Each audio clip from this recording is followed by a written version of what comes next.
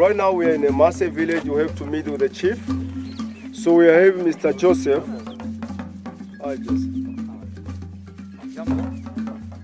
And I'm going to welcome you inside of the village. So, welcome.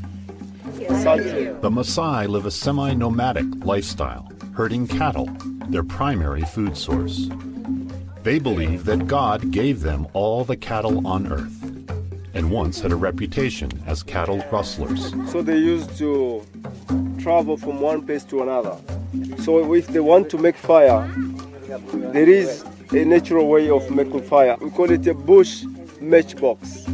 So they use the elephant dung, plus the cedar wood, and the dry piece of acacia tree. So they do it together, and lastly you get the smoke, and whenever you see smoke, there is fire.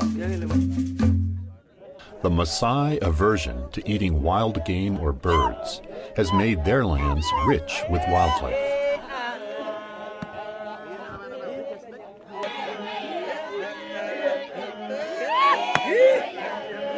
They say they start 10 years old. They teach them how to jump.